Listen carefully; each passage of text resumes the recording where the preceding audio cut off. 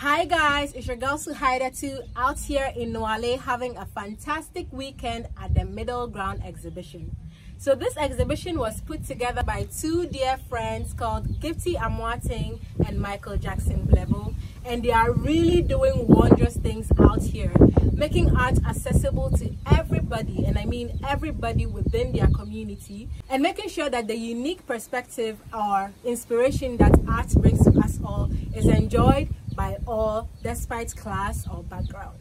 I am having a wonderful time viewing these pieces. My favorites are strings, which you will be seeing later, and I'll say this: you are missing out by not being here, but I'm glad that we are able to bring it to you wherever you are at. So go ahead and make sure you follow these artists on their social media pages and hit the subscribe button if you haven't already, and stay tuned for a really good expose on accessible art.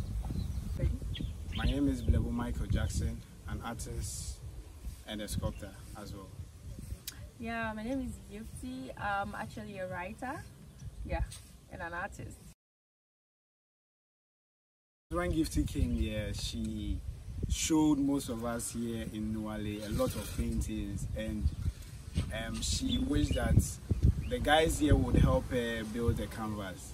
But she came to me, which I didn't ignore. Gifty's paintings were very great, and I realized that she had to move beyond the paper. So I went ahead to construct canvas for her. Then after, I came to her and I told her that I think there's a chemistry. We have to create an exhibition. We have to have an exhibition. And before that, I was doing some experiments, which I wanted to have a solo exhibition myself. So having that chemistry with Gifty, I realized it was a good time to have an exhibition. So, and I would say this is a place, or this is a middle grounds where we both met each other, we both worked together. So I think that's a little thing that sparked up the exhibition. Yeah, and to also add, I guess we figured out that our ideas concerning art, I mean, for me, who wasn't really the professional artist or something as you would call it, had this, loved the idea of art and just wanted to explore also. So I guess we also found a niche there for myself and for him, and to build something around it. So the idea of having an artwork in like a white cube space or the galleries wasn't good for me, with the reason that just a few people here would go get a car from here to Accra, visit the big galleries in Accra and consume the art. So once we are here, why don't we create something? They know, most of the villagers know that we are artists here. So why don't we create something? Why don't we bring our art we create to them right at their doorstep? And that is what we did. And one other thing that inspired us to do the exhibition here was the kind of architecture that is here. It is way different from that which it is in Accra. So those are the major reasons why we chose this place to have our exhibition. One of the special common things between our works is the fact that we're talking about human involvement in our spaces. Yes, so first we are talking about the internal ideas that humans are involved in. We talk about emotions, we talk about people living, growing up, till death, whatever, like that comes in between, like a lot. And then we also talk about their environment, the environment in which we humans exist in, the people here exist in.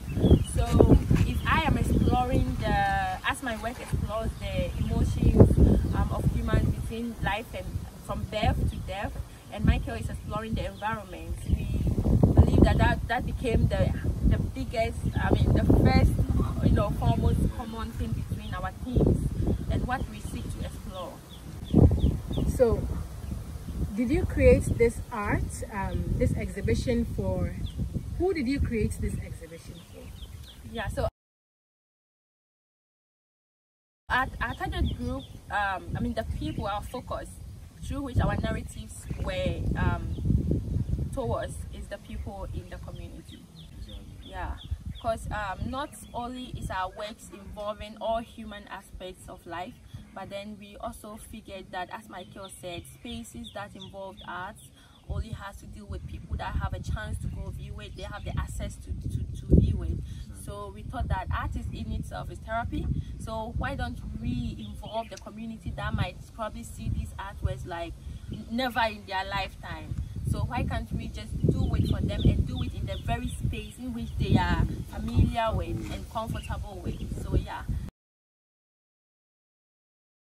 Amazing, great. Perfect. I at least expected a mass or a greater attendance yesterday. The involvement from children, from adults, teenagers.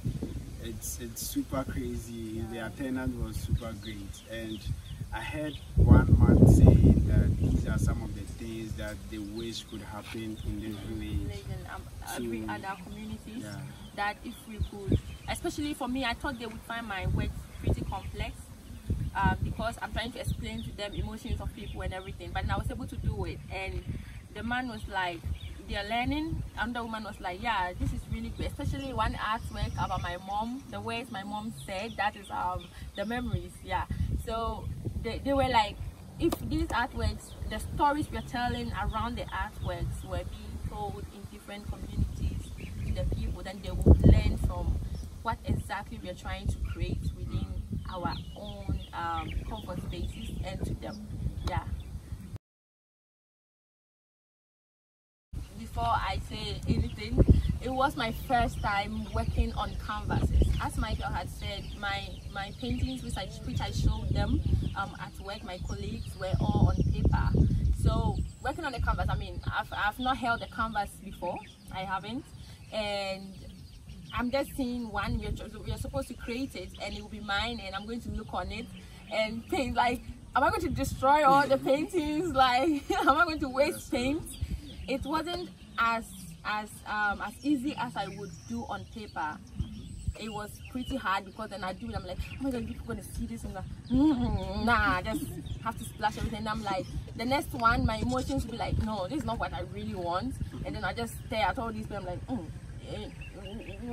by the time I'm done, would the paint be finished or what? So it was not easy for me, especially because it was my very first time working on canvases. But then some of them also took like some few minutes to finish, because I just splash. Although I'm telling the story, it was just easy to make, especially for the gifts. That is my most colorful work, and it was one of the easiest paintings that I did. The rest of them had layers of work that it didn't sit well with me. It wasn't really expressing what I really want to express, so I had to go back and redo it. And that was like, I think my painting, which you would see, that's called the past. The past is my hardest, because I just didn't know what I put that one down to finish most of the others, and it became my last work, and I loved it. So yeah, I think that answers everything. Throughout my creating of the works, I've been experimenting the most. So this time I realized that no, I have abandoned canvas for a longer time. So why don't I include canvas in this exhibition? Yeah. That is why this time I involved canvas. So it is an experiment. I was experimenting how this time canvas will fit well in my creative process. And also, I've been so much inspired by the environment which I live in. Wherever I find myself, whether in the city, in the village, I'm so much inspired by my environment. So that is the idea that's birthed the creation of my artworks, and the politics around the space or the architecture in this village. So those are the major reasons why and how I created my artworks.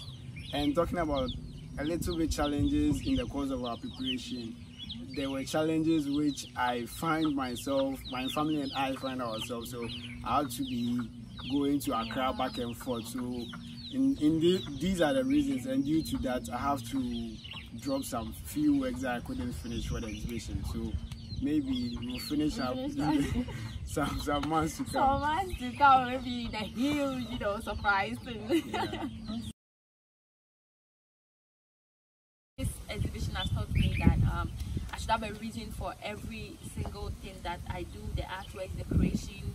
And also I learned a lot from the art people with Michael and and Gershon. Yeah, to Gershon, he really was massive. That's the guy who did our installation.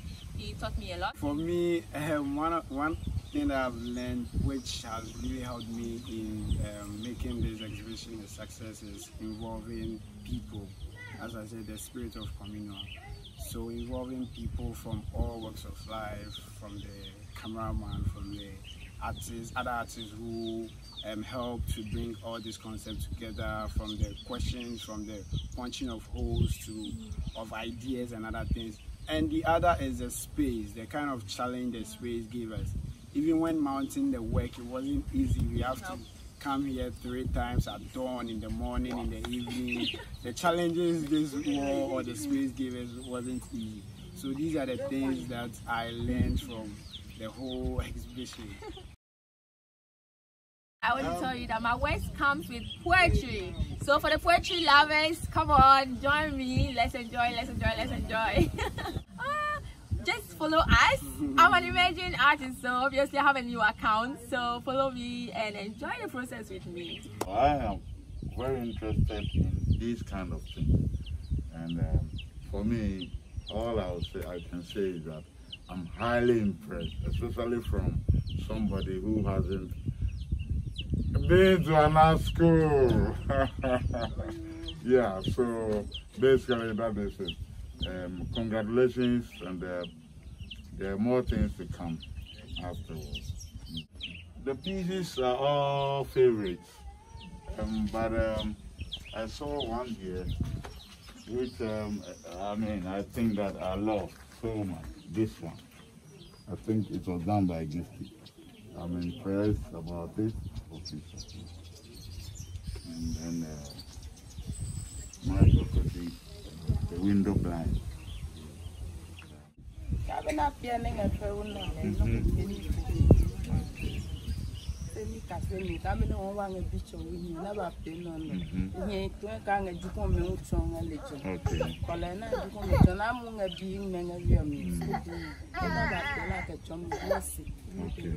Okay. Yeah. Wonderful. What you said is that it's beautiful, and because they have children, she's a mother as well. She's impressed, and she thinks that it will be good for the children as well, because she saw that yesterday's occasion. They tried to teach the children, the kids, what's all about. Okay, maybe you okay, negotiate no nya hello, like what the home the man the man nani can Actually, ye be David na ko me mona le bang drawing. Kola ne bang drawing, ke ko ka hana exam ngale John ne na ngahi o moneke drawing ma ne. She said they will appreciate, and because she has a son called David, and he went to see some of the pieces over there, and when he came home, he began to do some sketches, so she's especially happy for him that continuous seeing of such things will build him up. I'm Juliana Martin. I'm from Akwetiman. I came from Akwetiman, Accra, near La Paz. So that's where I stay, and then I came here. Yes. And then I am Pekwida Dame. I am from Awish. So what brings you to Ada today? Actually, Gifty is my sister. She's been talking about exhibition, her art exhibition, her first one ever. And then, supporting her and then also coming to look at what she's actually been up to.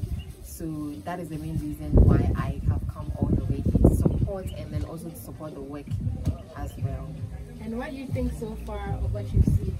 I think I'm actually impressed because she started on pieces of papers, and seeing her transitioning them onto, I mean, artwork like the professionals do without having any professional background or any school background. I really think it's impressive. I am actually impressed, not because she's my sister, but then because she has really worked so hard in bringing out her passion. So it's all about impression for me today and yesterday as well. So what do you think about the art? Well, I personally love abstract art, and then when Gifty started her page, I was really impressed that she's doing something like abstract. So I came here, but I was really blown because on the Instagram where I follow her on the page, Artist Gifty, I got to see a few, but coming here, I saw more than like she put in on her feed. I'm like really impressed, and I have like favorites. Which are your favorites? My favorites are this particular one, what's it called? This particular one, and then there's another one called Passion, and then Season. Yeah, those are my favorites. And what are yours? I think the earth is my favorite. I love nature. I love everything about the earth. The earth is so glamorous. It's so artistic. God created it in such a way that every part of it is beautiful. So as soon as I saw it, I didn't even look at the description by it. I just fell in love, only to find out the description was called the earth. So it actually resonates, and I relate to it so well. So that's been my favorite so far. Awesome. And what about Michael's work? Michael, I like the one that looks like a curtain. So I like the fact that he uses natural pigments from leaves. I like the one that looks like curtains. It will be good for any kind of setting at all. So that's offices. Exactly. Yeah, just imagine like having a stress day, like having so many people working and all that kind of stuff, and then you actually try to relax in your chair, and then as you swing in your chair, you just look at the window. Like it. What do you think about the space they chose to have their exhibition at? That was not your regular space, just not your regular space. I have been to like your regular space like Nuhale and then the 1957, and the choice of this place is just sort of like a renegade mindset, like, and then also, well, getting from their perspective, it's not necessarily they just want to what's it called, make art accessible to everybody, like, which I was so impressed. They sort of like thought of the human perspective first, even before like putting it on this high-end places, like, and the setting is just so natural, like really nice.